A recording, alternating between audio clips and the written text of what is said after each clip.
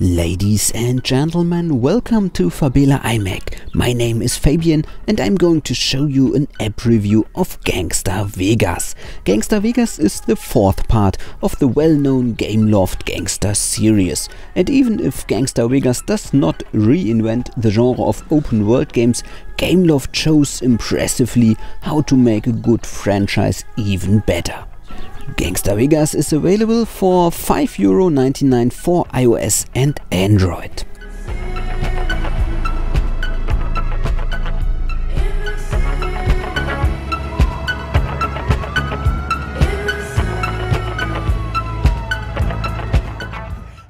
In Gangstar Vegas you take control of Jason Malone, a professional mixed martial arts fighter who is fighting for the dubious underground boss Francesco in Las Vegas. Business is running good for Jason, but only until he wins a fight he shouldn't win. Jason's boss is pissed because he lost a lot of money, so Jason starts to run for his life. As Jason, you team up with Miss Montello, another dubious figure in Vegas. Jason hopes to solve his problems with Francesco. However, you first have to earn the confidence of your new partners in some of the 39 story missions. Sometimes you have to take part in underground races for your new friends. Then you have to get rid of some people, or you are given other duties. Gangstar Vegas is just like its predecessors and the GTA series, not a soft game. Vulgarism and violence is omnipresent. One thing is certain, you will not be bored in Gangstar Vegas. The city is 9 times larger than in its predecessor. There are 38 different weapons. You can collect 54 different vehicles, including motorcycles, boats and helicopters. You can upgrade your character and your weapons, play blackjack or poker, or just cruise the city.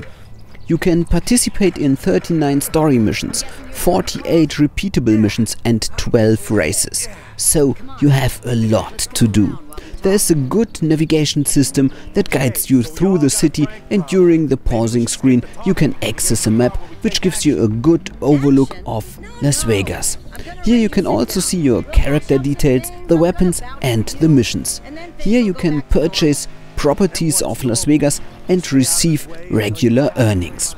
If you want to make further progress in the story, you only need to select the next mission, and one of the many well-made cutscenes will introduce the background of the mission. To the rest of this country, it's known as the City of Sin, but to me, it's home. I'm Reverend Winston, and I'm here to tell you that together we can... That's right, burn, baby! Graphically, Gangstar Vegas is not one of the most impressive Gameloft titles of recent times, and also on my iPhone 5 the game sometimes had problems with the frame rate. But of course, you have to keep in mind that there's a lot going on in the city. There are lots of citizens, you have a great foresight, lots of traffic, high buildings, pretty water effects and a lot of detail and countless locations. You can't complain about a lack of variety. Additionally, there is a genre-typical gangster soundtrack which was contributed by Skrille, Kavinsky, Kasabian and others. The controls of the game are okay, but nothing more.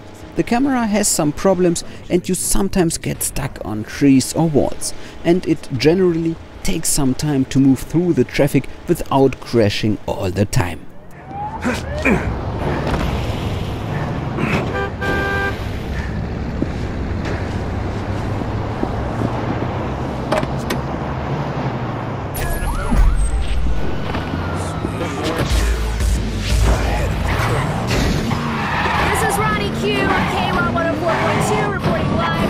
Protest happening in downtown Vegas, sponsored by the Liberal White Guilt Foundation, otherwise known as LWG. The mood is upbeat, gross, and everyone here is kind of lame. My conclusion: Gangstar Vegas is a great fun for all who like open world GTA style games. Gameloft has improved Part 4 in every way compared to its predecessors. The city is bigger and full of life. There are lots of details, lots of missions, and you have a lot to do. The graphics are good and the story is exciting. Gangstar Vegas can't match the movie-like story of GTA 3, but it surely is one of the best games of the genre. Nevertheless, this is not my genre. You can blame Gangstar Vegas, or better Gameloft, for not having any new ideas. Everything is well known. And yes, there are some graphic bugs and the controls need to be improved. But maybe Gameloft will bring some updates to the game. And you should have an actual device to play the game fluid with enough free space. There are plenty of reports in the App Store of people who can't run the game on an iPod Touch 4. And even on my iPhone 5 I had some loading times. And you should have around 3 GB free space for the installation of the game. Please tell in the comments how you like the game. My name is Fabian, thanks for watching and see you next video. Don't let him take you alive!